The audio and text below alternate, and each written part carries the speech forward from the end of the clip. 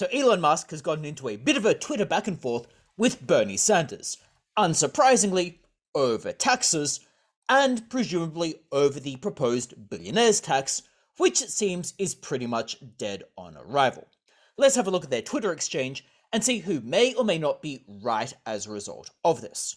So it starts off with a Bernie Sanders tweet, which is pretty much the same as many of his other tweets, basically trying to get taxes to go up and the government to spend more. Bernie Sanders says, "We must demand even, that the extremely wealthy pay their fair share, period." Now this of course is question begging. It is question begging, A, what is the fair share, and B, are they already paying it? Because taxes exist in the United States, and people like Elon Musk, for example, do in fact pay those taxes on income. Now, people will remark that he is a very wealthy person. However, he still pays taxes on the income that he is receiving, such as it is. To give you an example, he has option grants that he wants to exercise. He is going to need to pay about $15 billion of taxes on those option grants, because they're being taxed as income, and he's paying federal taxes, state taxes for California, which is where he earned the bulk of the earnings there, and also an additional income tax impost pertaining to investments. So around 55% of the value is being paid in taxes. So it's not as if no tax is being paid, which is a sentiment that some people like Bernie Sanders sometimes feel like they're going to present, in that they're trying to argue that billionaires don't pay tax, which is patently not the case, particularly for Elon Musk in this situation. Elon Musk, however, then steps in and replies. Now, Elon Musk then steps in and responds, and the first response, of course, is a classic, "I keep forgetting that you're alive," which is basically getting at Bernie Sanders' relevance, or in Elon Musk's view, his lack thereof. This is basically Elon Musk finding another way of saying, no one cares what you think, and I don't particularly care what you think. That's effectively what Elon Musk is getting at here, trying to point out what he perceives to be Bernie Sanders' irrelevancy, particularly as it pertains to policy making, but in general terms as far as his rhetoric goes.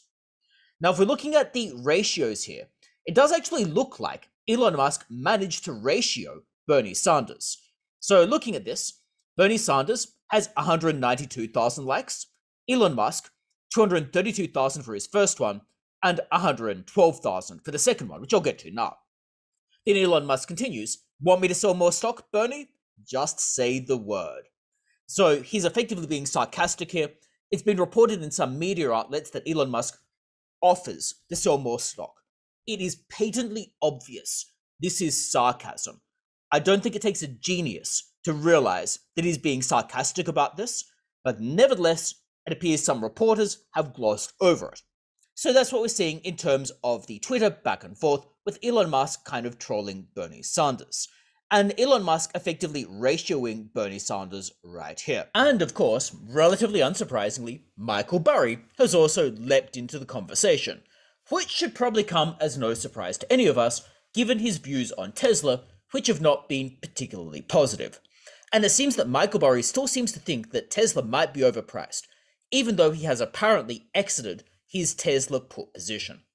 So Michael Burry's take on this, of course, was, let's face it, Elon Musk borrowed 88.3 million shares, sold all his mansions, moved to Texas, and is asking Bernie Sanders whether he should sell more stock. He doesn't need the cash, he just wants to sell Tesla. Then Michael Burry creates this graph that is plotting Tesla's share price, obviously plotting it right up here, whereas currently at the time of recording, around $1,000.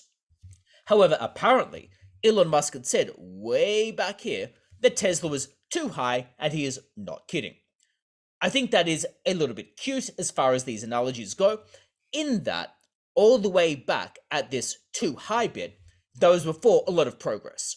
Tesla has sold a lot more vehicles, made a ton more progress toward becoming a major automotive manufacturer. It has that Hertz contract, for example, in addition to actually selling a lot more.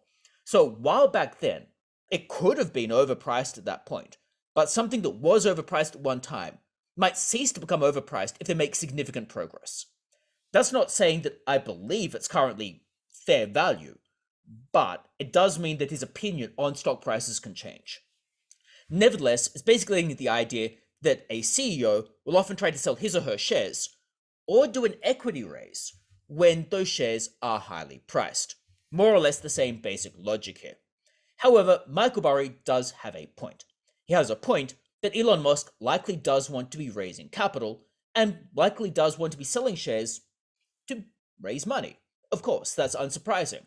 And potentially, one of the motivations Elon Musk has is that he would like some cash, needs to be able to sell some shares, so is using this as a neat way to facilitate that sale. I'm not as negative as Michael Burry is, because I would argue that with the first sale, Elon Musk needed to pay a tax bill of $15 billion. With the second one here, Elon Musk is clearly being sarcastic, not saying that he is offering to sell shares to Bernie Sanders. I doubt Elon Musk cares at all what Bernie Sanders says. It's patently obvious from the nature of the tweets. But this could be one of many motivations behind some of the sales that might be going on. Now, some of the responses have been relatively hilarious as well, and I think some of the other responses to Elon Musk and Bernie Sanders have also been kind of classic. So one of my favorites is, "Holy fucking shit. I can't see my Twitter feed anymore. Elon Musk's balls are blocking my screen." That's probably my favorite of the responses, but there are still some other classic ones as well. So one response here is, "This year, Elon alone will pay something like 1,000 times as much in taxes as you have paid over your entire life. He's employed tens of thousands and popularized electric cars and landed a rocket. The highlight of your career was losing 2 presidential elections. Perspective, please." So that one has gotten 11,000 likes as well. Of course, the responses to this are not overwhelmingly positive. For example, Solid State here is effectively saying that this individual was sucking up to Elon Musk and should therefore be kind of ridiculed for it. So for example, promoting billionaires as the next messiah. They're giving you nothing, and this nothing is going to people who defend billionaires online. The meme is a little bit rubbish, but nevertheless you can kind of see the tenor of the meme there. One day I pray that you, and anyone else who posts such near-sighted things as this, will understand. We do not do it to defend billionaires. We do it to defend freedom and the entire basis on which this country was founded and has thrived on. So effectively getting the idea here that people should be able to effectively go out and make money, and we should be applauding billionaires for their ambition or acumen or their achievements, rather than trying to cut them down in a tall poppy syndrome type manner. It also to some extent is getting indirectly at the idea that Bernie Sanders' policies will ultimately filter down from billionaires to 100 millionaires to 10 millionaires to anyone. So this is the tip of the iceberg. And that is also what is implicitly behind this response. So from this exchange, we're obviously getting a back and forth on a divisive subject, where some people think that taxes should be on unrealized capital gains. And on the other hand, you have people who are not per se defending Elon Musk because he is a billionaire. They're defending him for perhaps a couple of reasons. One, they respect him going out and achieving becoming a billionaire.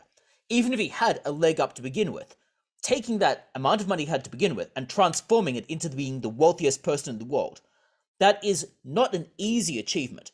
Many people come from wealthy backgrounds and they achieve nothing and potentially squander their wealth. So we do need to bear in mind that even though he certainly had significant help, he's taken that significant help and made great things with it.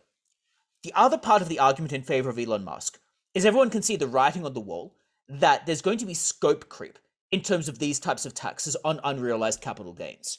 Effectively, Bernie Sanders wants to tax unrealized capital gains.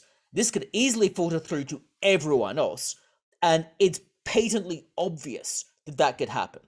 Like, it is incredibly clear that the next in the firing line will just be a little bit less wealthy than billionaires, but still very wealthy. So people with $100 million, for example, they're not billionaires, but they're still very wealthy. They're in the top 1%. People with $10 million, I think still probably in the top 1%, depending on exactly which stat you're looking at in which country. Still very wealthy, still a minority group that could be targeted by Bernie Sanders. They're next in the firing line. And then at that stage, well, you might as well just roll it out to everyone, so everyone ends up being in the firing line. So this can easily be extended to everyone, which is what people are concerned about. It's not that they are going out of their way to defend a billionaire. they're going out of their way to implicitly defend themselves and to defend the idea that while they might not have 10 million at the moment, some people may never have $10 million, many people won't, but it is something that people might aspire towards. And those aspirational goals being attacked is what people have a problem with. If they aspire to have $1 million or 10 million or whatever it is, if that aspirational goal suddenly steadily starts getting taken apart, people become concerned about that because all of a sudden their ambition, their goal, what they were trying to achieve, has the rug pulled out from underneath it. And that is what people are worried about. Not Elon Musk per se, but what happens to them down the track. Now, some people, of course, are worried about the normative issue. Some people, of course, don't like the normative attacks on people like Elon Musk. That probably is not the majority of the people defending him. The majority of the people defending him are just trying to defend themselves in many ways. And hence why we're seeing this divisive rhetoric and this divisive back and forth going between Elon Musk and Bernie Sanders and the pile-on that is occurring. Now, if you have any thoughts about whether Bernie Sanders is in the right or whether Elon Musk is in the right, I'd be interested to hear your thoughts as well. And I'd be interested to hear your thoughts as well on the proposed billionaires tax, which ultimately appears to be not likely to get off the ground due to the inability for that to get through the Senate, particularly with Joe Manchin voting against it in addition to the Republicans. So if you have any thoughts about that, definitely do let me know. One thing I will note, however, on Joe Manchin is it's not one guy holding up progress in the Senate. It's a senator from the Democrats plus all of the Republicans. It's not one guy having his own fiefdom and dictatorship. It's a majority, and he's contributing to that majority. So before we pile on with Joe Manchin along those lines, him being one person getting in the way, I think that is disingenuous and to some extent disrespectful to just assume he will fall into line, even if it is a policy that is ultimately bad for him or bad for his electorate. So we do need to consider that when passing any of Joe Manchin's policy decisions. And in any case, those are my thoughts on it. A bit of an update about what's happening with Elon Musk and Bernie Sanders. Some interesting Twitter back and forth. I find it vaguely entertaining, although the mainstream media seems to have completely messed up the interpretation of this.